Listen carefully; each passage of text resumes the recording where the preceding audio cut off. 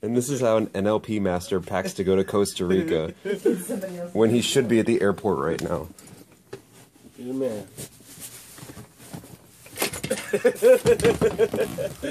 See? Teamwork makes the dream work. Boom! Chocolat. Very nice. My name is Walt. It says adventure. Dude, you're gonna have a good time over there. It's in Times New Roman font. How do you not read it? When you were across the room, I thought it was in another language. She's referring to this. I was gonna say taco, but it's actually a tattoo. It says adventure. Dude, that is not a taco. That is. Yeah, it's morning time, and I'm making a 10-banana smoothie. Had a good dream, weird dreams. I was at some weird rock concert or something, and now I'm putting some juice in here. Today's gonna be a good day. Juice, juice, juice, juice, juice, juice, juice, juice. Good blender.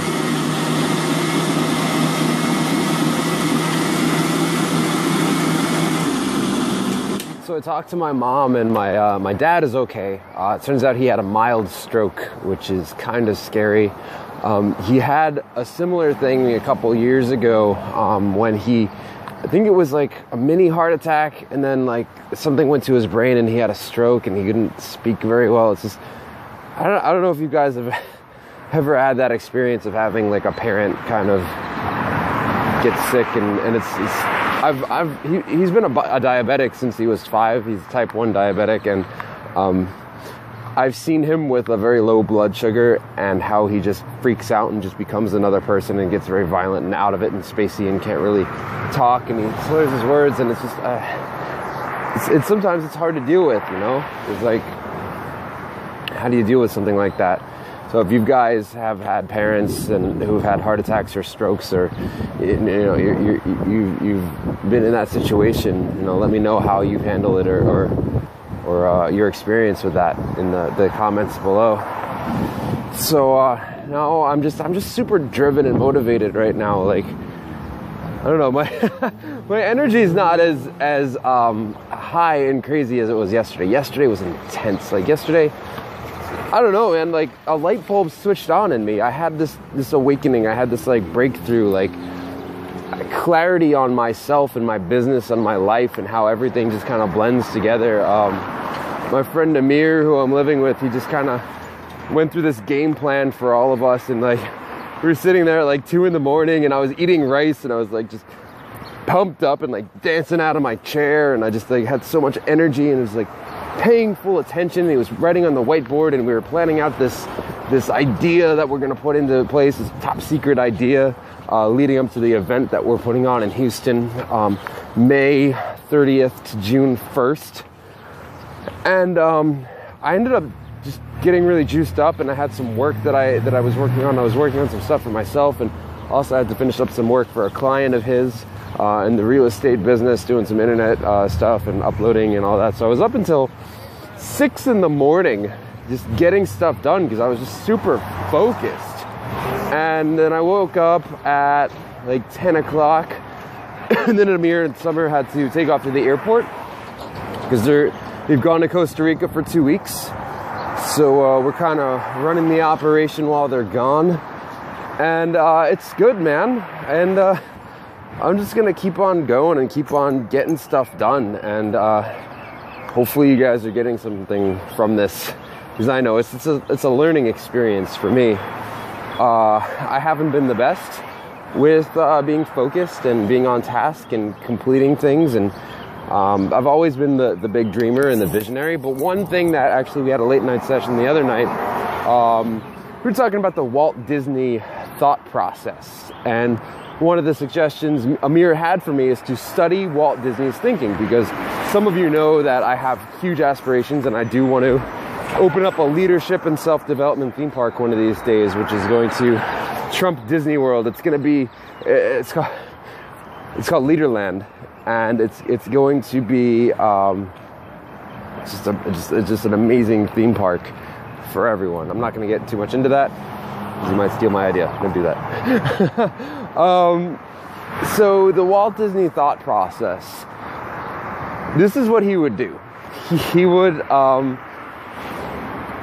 kind of like step into the role of the dreamer and think huge. Okay, like what's the best possible outcome? Like what is the craziest, wildest, idea and vision for this ride?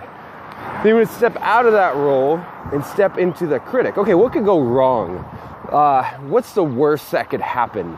How can this completely fail?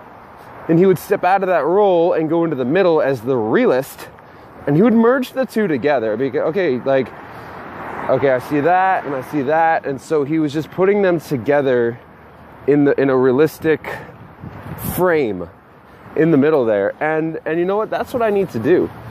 I just need to step into each of those three roles and to think about it from those three perspectives, so I can get a 360-degree view of what I'm trying to accomplish and create in my life. So for a lot of you who are dreamers like me and have like huge ideas, that might be helpful for you to actually look at it in a different light and to execute your ideas more effectively, rather than having this huge dream and vision and not being properly equipped to actually carry it out and have it become a reality. So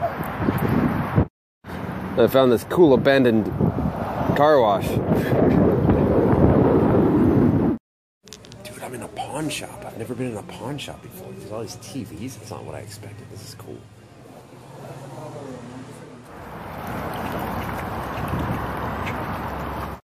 Going to pick up some packages that were sent to me. Can't wait until this pool gets open, man. I could use a nice dip in the pool. Or an ocean. Why doesn't Texas have oceans? Or maybe they do. I don't know anything about Texas. I'd like to dip in the ocean. That's why when I go back to New York for a week, the 4th to the 9th in June, I will be going to Coney Island because it's one of my favorite places in the world, and I get to go. I'm a silhouette. I get to go in the ocean and go on the rides. I love Coney Island. Can't wait for that.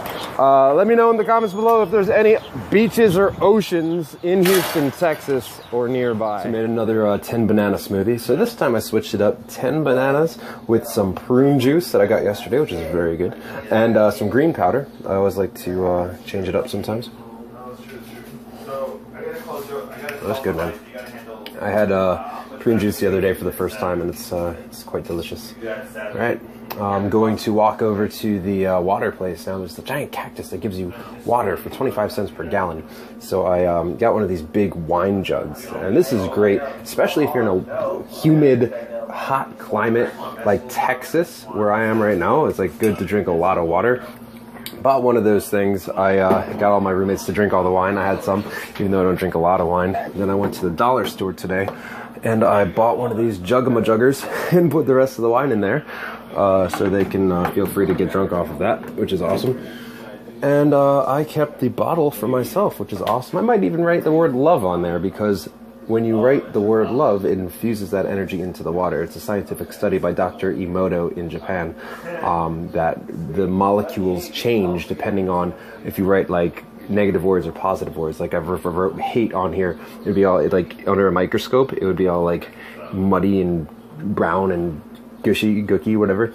But if you wrote the word love on here and looked at the water molecules under a microscope, it would be like beautiful and crystalline like a snowflake. All right, I'm gonna go. I'm at a giant cactus. I'm at a giant cactus that gives me water, water, water.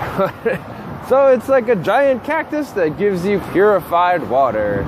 And it says there's a micron filter with activated carbon filter, ultraviolet light, cleaned, sanitized daily, quality control, shut down, purified water. 12-step process. Filter, filter, filter, ion exchange. I don't know what that means, but it sounds good. And it's only 25 cents.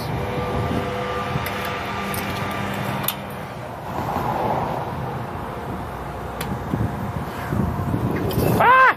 Crazy! Dude, I don't see this in New York or Philly or anywhere else other than Texas.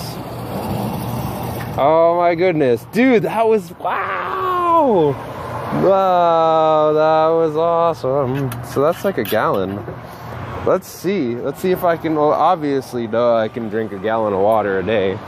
Maybe I can drink 2 gallons. You know, there's this woman who drinks like 6 gallons of water every day because she's addicted to water, and she's still kind of fat. I thought water was supposed to cleanse your body of all the toxins. I don't know, man. Maybe she's just eating more toxins than she's... No, it doesn't make sense. 6 gallons of water a day. Look her up. She's on the YouTube. I think she's from England. I'd like to interview her about that. Okay, later. If you know her, give me her number. Later. Yo, I just stepped on a hot sauce packet from Taco Bell and I didn't even realize it. And I heard a pop and I felt something spray on my leg. It's right here. God, I've been hot sauced. It was a booby trap.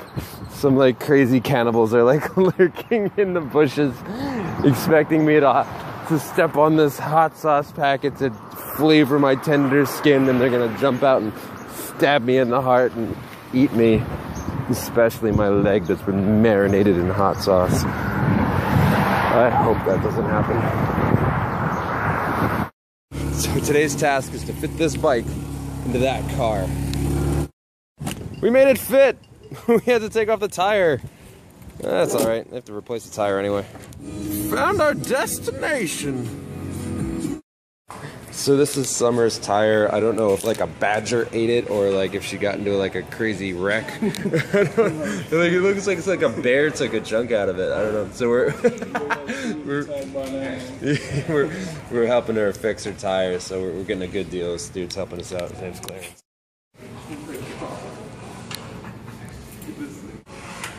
Look how happy this guy is.